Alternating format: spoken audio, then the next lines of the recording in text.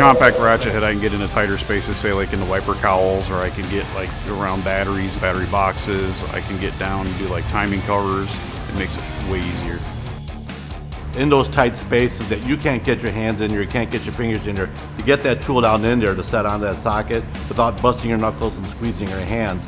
Very beneficial. Extended comes in real well for like the deeper inset screws that are further in the wheel well. Sometimes you don't always have the access to pull a wheel just to take that fender liner out.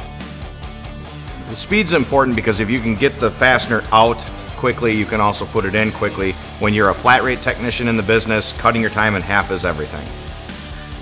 The speed of it is way different from using, just regular hand tools. Can pull out a wheel well in like less than 5 minutes with one of those. So the speed absolutely changes our productivity in a day. We're able to get things done faster, more efficiently, so I can get on to the next job right away.